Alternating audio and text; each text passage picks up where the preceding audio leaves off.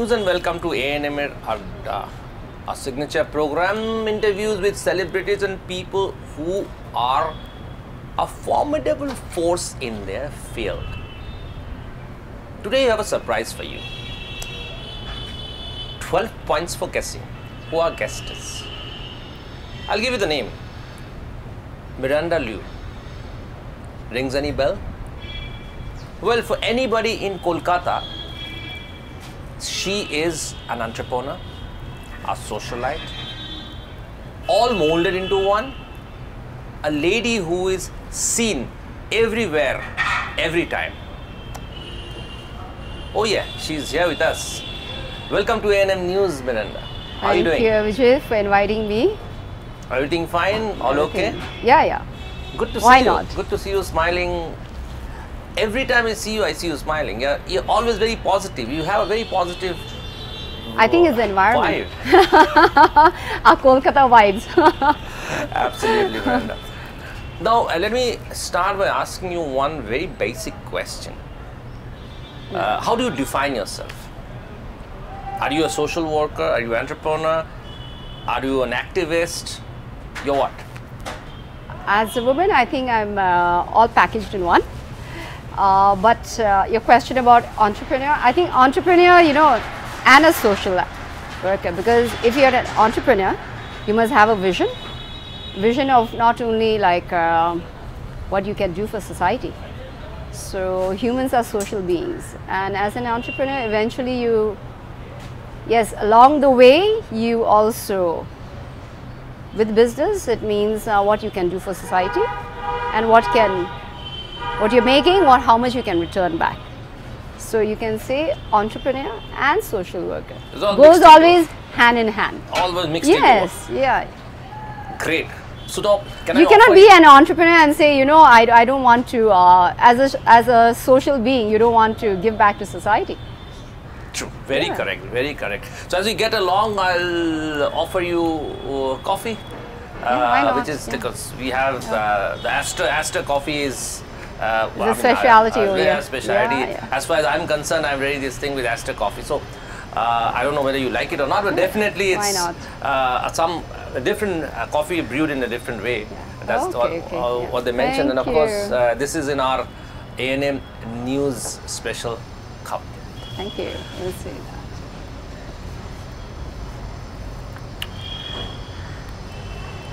So, Miranda, I want you to go back on your younger days. When you're young. Your mom started this Beijing, very famous, authentic Chinese food restaurant. Now, I'll come to the Chinese food because we get Chinese food in every doorstep of Kolkata, but that's not the Chinese food as we all know. But I'll come to that later. But then, how did you spend your younger days? How do you see your mom building up this Beijing and the business brick by brick? We were not born with golden spoons. So we did have we've seen through thick and thin we've been together. As you say, water and fire, through blood and sweat. We worked for this business, especially in this food business. How my mom started was that, one day she went to my brother's school and all the hawkers were evicted. The puchkawalas, the muniwalas, they were all evicted in one go outside the school. And my mom said why, where are your stalls? They're saying, oh, we've been evicted, by the local Thana. And she's saying, and as usual, like an activist with a lot of guts, she went to the Thana and she went to the OC and she said, why aren't you allowing them to sell if they're making their living? That's a basic living which they have a right to. And then that's how she went and fought with the officer over there and got them reinstated to sell their puchkas and all that. And eventually she made friends with Mr. Day. And from there onward we invited him for So you saw lunch. Yes, we invited him for lunch and she made her special chili chicken. So you saw that activism in your mom right from your younger days. But then how did she build the restaurant? She built it up, and then because of his, he kept on instigating her that your food is so good, you should open your own restaurant. And that time she was running a beauty parlor, and my dad was into leather business, but not doing that great. And when we got a chance to open, we got a space to open a small restaurant called Kimling Restaurant, and that was the first AC restaurant. That idea was, you know, basically it was a Bengali friend now that who really pushed her that, you know, you have the talent, you can make good food, and people would love it. That's how we started that small restaurant Kimling. And Kimling also, you know, we had like fans, you know, you can say her fans, you know, who come even at night. 10 o'clock we close, 11 o'clock they come, she'll still cook for them. Great. So when you were growing up in the neighborhood, you grew up in Tangra. Yeah, in Tangra. So at that point of time, how big was your community? Our community, we had around, maybe when we started, maybe there were around 20,000 people and plus. That is only in Tangra itself, you know. And in Kolkata? All over Kolkata, maybe at that time, maybe was maybe 30,000. Yeah, 30. So you have seen now our community dwindling. You have seen your community dwindling. You have seen people going out. Have you seen people coming in and going out? So if you can just throw some light on that. How people going out, because the youngsters, those who are educated are going out, because after the 1962 Indo-China war, right? People were put in the refugee camp, and thereafter the choice, the Chinese government did send some ships to repatriate them back, but they did not. They were given choices, you know. And so a lot of them started going abroad, like Canada or Sweden, Austria. But my grandfather stayed back. For them, they have come all the way from China to India, thinking that, you know, like for Chinese to come in India, they were given a choice. When they landed up in Hong Kong, do you want to go to India, you want to go to Bangkok, or you want to go to Malaysia and all that? But no, they all decided that they want to move to India, especially Calcutta. Like they had the idea, you know, after the Indian independence, that it's a country of democracy, country where people welcome them with good opportunities, and they were at home. They felt at home. That's why a lot of Chinese from the 40s, 50s, they all started moving to India, and that's how our population grew quite a lot. But after 1962, yes, the youngsters started moving out. And eventually, yes, there are opportunities, better opportunities maybe out there. But me and my family, we have stayed back. We found, you stayed back? Yeah, we felt Calcutta was always home. We always had good friends. These restaurants, Kimling and Beijing, did they start post 1962 or before that? No, much around 1990s. We started in the 1990s. Onwards, we've been moving, you know. Moving along. So so people migrating to Canada, migrating to other places, dwindling Chinese community. Yet you stuck on, and what is the difference between the Chinese you know, food? Those Chinese who have gone abroad, even when they do have some relatives here, but when it's New Year time, they do come back. Like this is still home. Great. This is where they've grown up. Now tell me the difference between the Chinese food that we get on the streets of Kolkata and the Chinese food that people long for in Tangra or in Tirti Bazaar. I mean, those small Chinese. The Chinese food, see, when you say Chinese food, is like synonymous with, you know, the Hakka chow mein. You go abroad, everyone knows, even if they open a restaurant, it is called the Hakka Chinese food. So what you get from Tangra is more or less like the Hakka style.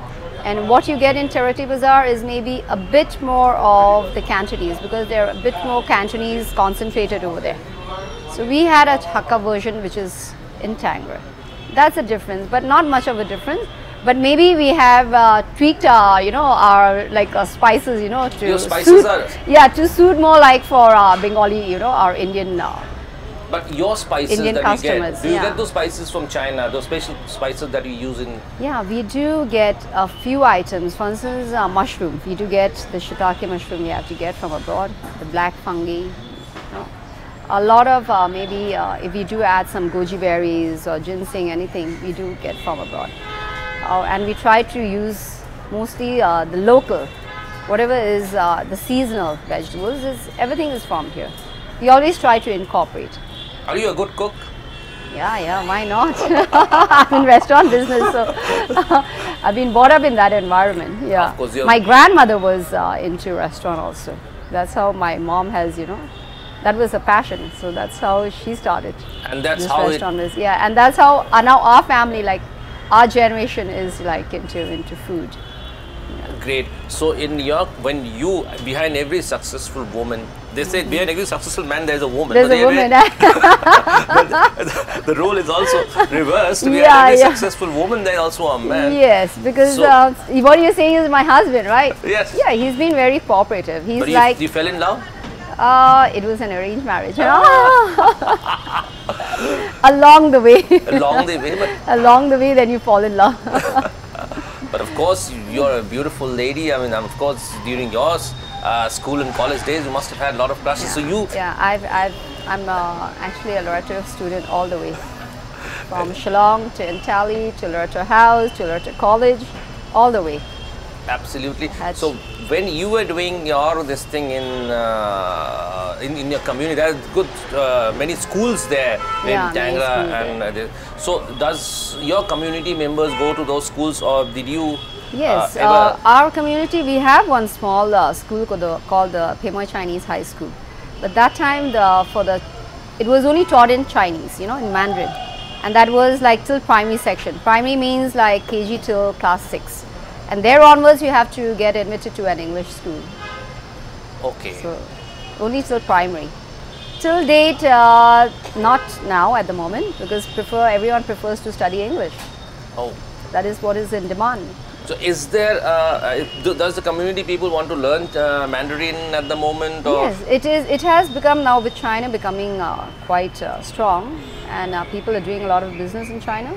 Yes, it has become like... it's not that you need to go to school now to learn Mandarin. Like even if you need to do business, you need to know Mandarin. Absolutely. It's easier to communicate. So in your business, in the restaurant business, in the food business, you have expanded a lot. Yeah, so can you just throw some light as to how big this market is and how welcome, how did you feel while you expanded? And also let us know about the leather market. When you expand is because there is demand. It's Absolutely. Because the people love you. The people love your food. That's why you expand. But ours has always been a family-owned business. So as I said, we started with a small restaurant called Kimling, and then we moved on. We had an opportunity to acquire this Mandarin, and afterwards we did Beijing, Tungfang, and another new Mandarin, and we did open in Durgapur, but Durgapur was a bit of too far, so we could not get like fresh material, fresh food to be delivered over there. So that we scrapped it. But yes, I think the new generations, my son is one of my son is into food business, so.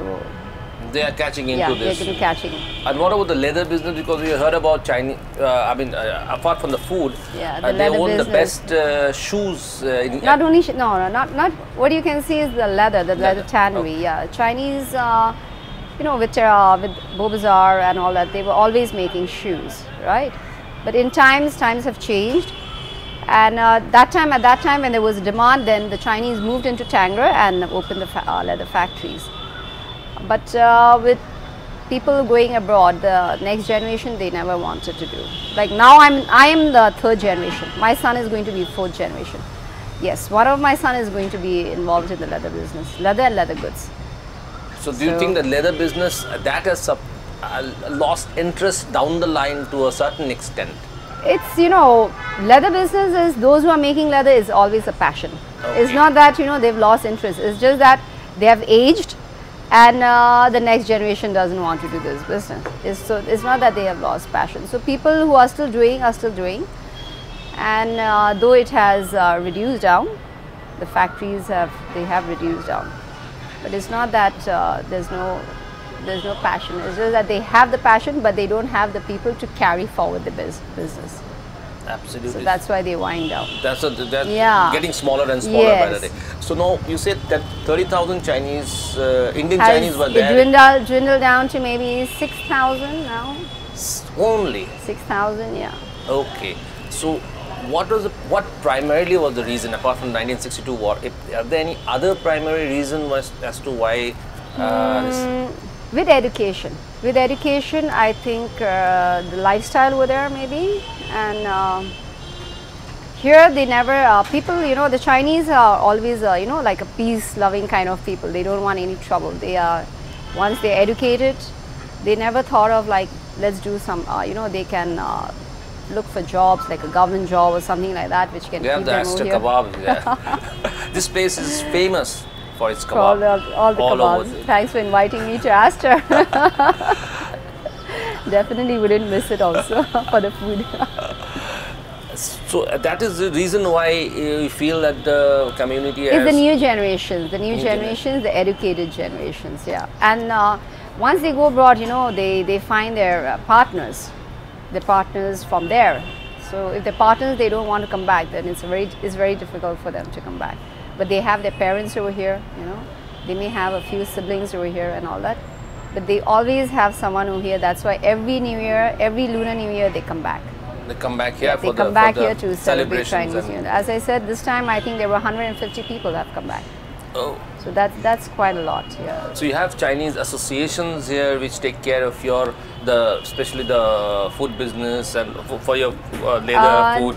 I think we have always been independent, so there is not, you cannot say there's a community for the restaurant, but definitely there is, for the Leather Tannery Association, it's there. We do have a Tannery Association over here. And for the community, there is an association? Yes, it's called the Tangler Chinese Welfare Association, in which my father is the president and I'm the secretary. It's to help out the Chinese, you know, any, they do have any issues with the local, to do with amongst themselves, if they have any issues, that is being resolved by the association. Okay, and the Buddhism that the Chinese often speak about, the Chinese school of Buddhism. So how, if you can throw some light on that? The Buddhism, we had to have two groups, you know, one from China, which looks after one of the temple in Chowbaga, and one which has come in from, another branch which has come in from Taiwan. So they are there in Tangler. We do, it's not that, you know, it separates us that you follow this or follow that temple. Everywhere it's like, it's the same. Religion has never played a role. In, you know, like in our community. In fact, it brings us together. Absolutely. That's like any gathering or any function, any festivals, they are all there. Even I'm there. I'm not a Buddhist, I'm a Catholic, but my family is Buddhist. So it's like you still follow the same culture, the traditions. We do have prayers and all that, you know. So pujas and all that is all there. It's the same. We follow that irrespective of even if you're Catholic. But we see this, and you know, Bruce Lee is a very famous Chinese actor, and we follow that Shaolin Temple. So what is that Shaolin Temple? It's a form of martial art. It's only for, I think Shaolin Temple is like, it is a part of a sect of Buddhism, but they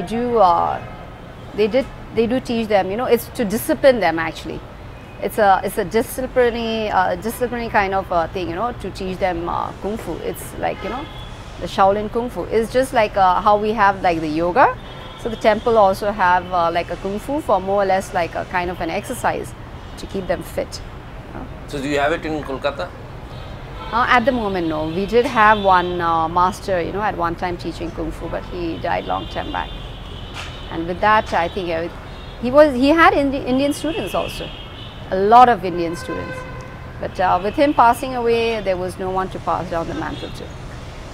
So you've been to China several times for business purpose and whatever. So how do you feel the people-to-people relationship between the two countries? They are in fact surprised that we have some small Chinese community in India, especially in Kolkata. They've never heard of. So now the consulate is trying to the gap, you know, between, you know, like we do know about where we come from, where like our ancestors are from, like from which province, but they do not know about us. So now he's trying to build a bridge between the community from China and the community in Meishan. Okay. So now we've last time we went in a small group, so like we've come to know, okay, like, you know, this is where our ancestors are from. Something new for us, but it's something very enlightening, you know, like enlightening, you know, like you come to know. Otherwise, new generations, they don't know, they are always clueless, because they think that this is home, Calcutta is home. Calcutta is always home. Very correct. And then you've been an activist all through. Whenever I've seen you, you have always championed the causes of people, be it your community member, be somebody outside. So how... My father was a champion. That's why I was like, yes, according to me, my father is such a gentleman, you know. If he thinks, even if my enemy is right, he'll say, he'll take his side, not my side. So he'll take his side, you know. I understand. So it's like, I think I've learned from him. Because he was a teacher. Okay. Yeah, he was a teacher. So it's like, what is right, what is wrong, irrespective of the relations, you know. Because as a community, as a figurehead, you know, people follow him and trust him for a reason, right? Absolutely. So he has been a champion, and because of that, and I think what he's doing is right. So that is the reason that, you know. So what exactly are you doing right now as a social worker? Are you putting an impact on your community? What exactly are your priorities at the moment? Priority at the moment is, for instance, our Chinese school. We do have now the only Chinese school in Calcutta. So the Chinese school that what we are trying to, it's called the Pimoy Chinese High School. Now we're trying to set everything in order, because we may not be there one day, but we want the school to remain there and to preserve the school, because on top there is a temple over there also. So maybe a few years down the line, maybe we'll reopen the school and try to bring in some Indian students or some overseas students. That I think will give back to the society, you know, and maybe and also of course the local students, which is important for us. So that's the top priority. Yeah, and what else are you working on? In what way? Tough to believe that Mirinda is only working on one particular school. You're so active. Community-wise, maybe? Community-wise is like anyone who has any issues, any help they need, I'm always there. I think maybe that's, you know, dial 1, Miranda. Dial 1 for Miranda. Anything. It's like anything to do with legal or anything to do with local police or the local goons. My mom is one of the, I think, the first person they'll go to. Yeah, and legal wise, maybe they'll come to me. So over the years, I mean, in the future, immediate future, do you plan to have more people from China or nearest place in China, Kunming maybe, come over to Kolkata to look at the beauty of Kolkata, or maybe... That's what I was thinking, that maybe we should promote Calcutta, you know, we should promote India or Calcutta, that it is it's a friendly place. You can come and do business, you can come and settle down over here, because I see some Korean families have settled down, so why not? Why not the Chinese? So opportunities are there, and I think the government is opening up also. There are a lot of Chinese coming to India at the moment. Yes, but not to Calcutta, maybe in other states. Maybe in Bombay, in Bangalore, where, you know, they are able to set up some kind of, I think, to do with the phone factories or the car factories that is being coming up. So I guess lots of Chinese will come down, and I guess if they do settle down, they do get married, then they definitely. But it'll be more like, it'll be like it's everywhere. It will not be clustered in, like, you know, in Calcutta itself. That. So has the recent hostilities changed any mindset or made things difficult? No, I don't think so. It's just like it's a psychological problem, because I think we're Indians. We're carrying an Indian passport. We are born and brought up over here. So I don't think that people have done anything that they should be scared of. There's no hostility. It's between the two countries. It doesn't have anything to do with the people. Yes. You carry on with your business and activism and social work without thinking or even remotely. No, it has never come to a thought that, because if you have not done anything bad or thought of something which is against, I don't think so. And how has the COVID affected your business? COVID did affect, in the sense, it opened up your mind, it changed your priority. Like, yes, you were very into your business, and then your priorities change. You think now your family, friends are important, more important now, because we lost a lot of friends, we lost a few family members, and then you decide that yes, money is not important, I think health is important. Your people around you, who's keeping you happy, they're important, and how you can help them. You want to be with them, And but business-wise, it did affect, I think, for 1.5 years. But we did. Now everything is back to normal. People are not wearing masks. People are like, let's fight it out. And your business is also back. Back to what it was before COVID. Yes. So, Mirinda, lastly, what's your immediate future plan? Just say maybe in the next 48 to 72 hours. In the next 40 to 72 hours, I am going to host some few friends. No, I have got a new venture actually at the moment. It has something to do with leather goods. So maybe for the next another 6 months, I'm going to keep myself occupied with that. And later on, maybe I have some more business ventures. So for that, maybe another 1 year will keep me occupied. But yes, for my community, for my people, I'm always there, And not only for my community and my people, for my friends. Oh, that's damn good news. My friends means, it doesn't have to be Chinese. It's everyone. For friends means us also. Yes.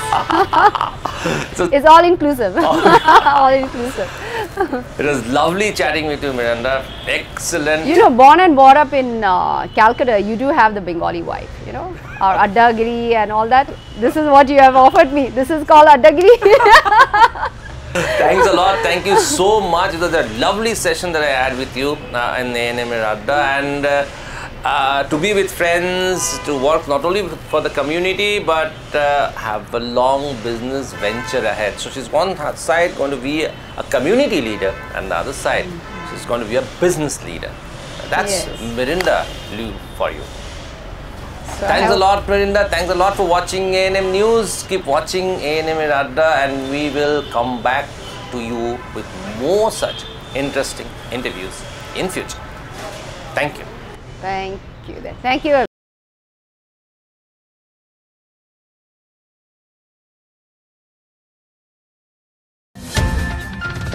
और खबरों के लिए subscribe कीजिए ANM news, bell icon दबाकर रहिए सबसे आगे।